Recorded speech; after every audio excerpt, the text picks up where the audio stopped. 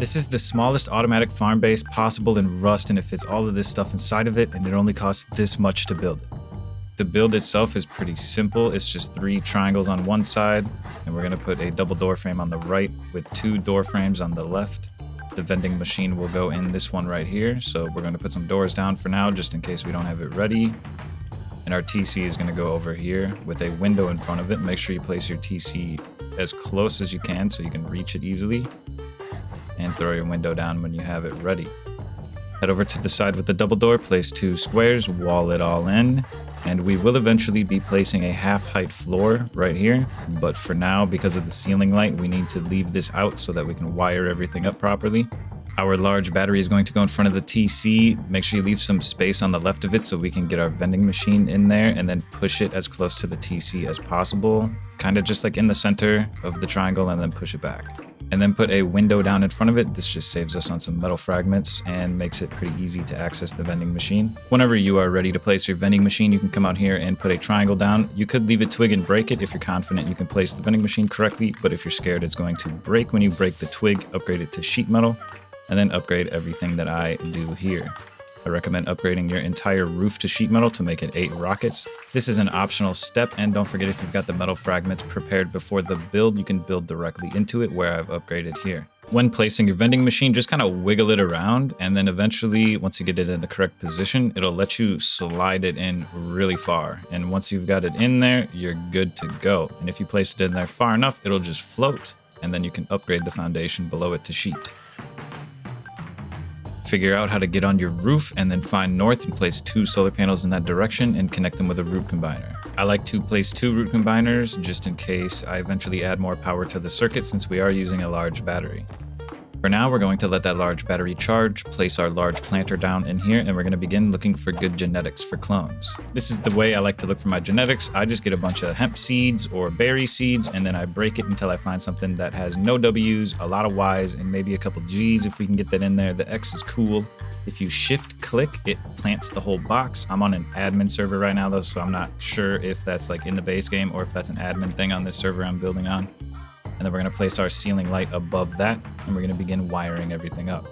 After I wire everything up, I'll have a GIF on the screen that you can save as to how everything is wired up. But basically, you're putting an electrical branch down, setting it to 5, putting that into your ceiling light over here. If you want your crops to grow as fast as possible so that you don't waste time waiting for them to grow, you need to find yourself a heater before you put this half wall down and connect it to the light. Once you do get to that point, that's when you can throw the half wall down and throw another large planter above this. A cool little tip is that when watering manually until you get your system set up, you can just throw it and both planters will get watered evenly.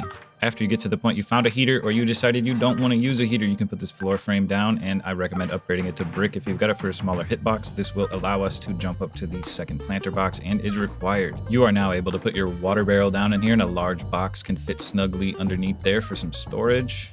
And over time, if you found some water catchers, you can start putting them on your roof whenever you do get them, or you can learn it if you've got enough tarp to craft them up. But I usually just place them on the roof as I get them, and I go to a water source to fill up a water jug and fill up my water barrel.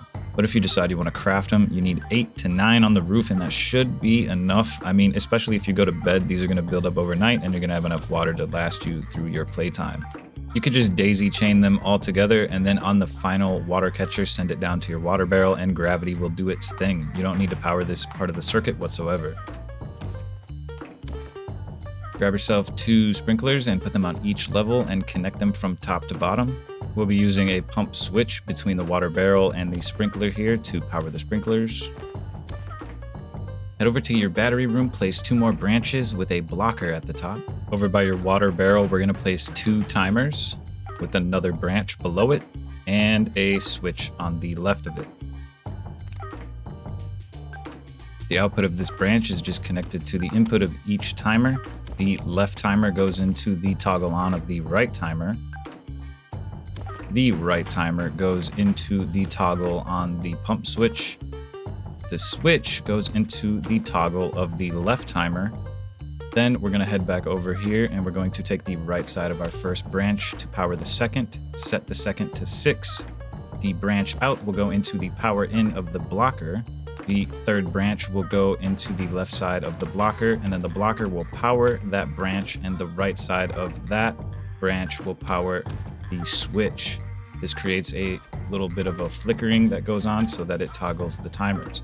The final power out on the second branch will power the branch that powers the timers. And here's a GIF on the screen so that you can just look at how it's done, but I figured I would explain it for anybody that needed explaining.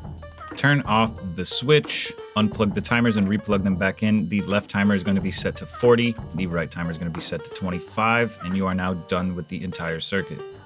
You can also fit some more storage in here. If you just hop up on top of the box, you can place these boxes on top of this little frame right here. And you can fit another one in here while still being able to access everything in the planters.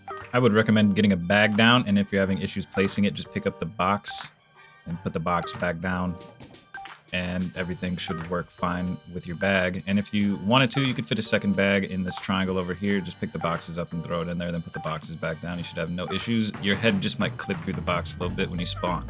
Don't forget to put your windows down and repair them every single time, as this will protect your vending machine. If you wanted to have a composting station, you could put down a little 2x1 over here, throw a trough down with a composter, and you'll be able to fit 2 horses in here behind the composter and get your fertilizer to make your crops grow faster. I like to put this ramp right here since we've got the composter on the other side. It makes it easier to get them in than stairs.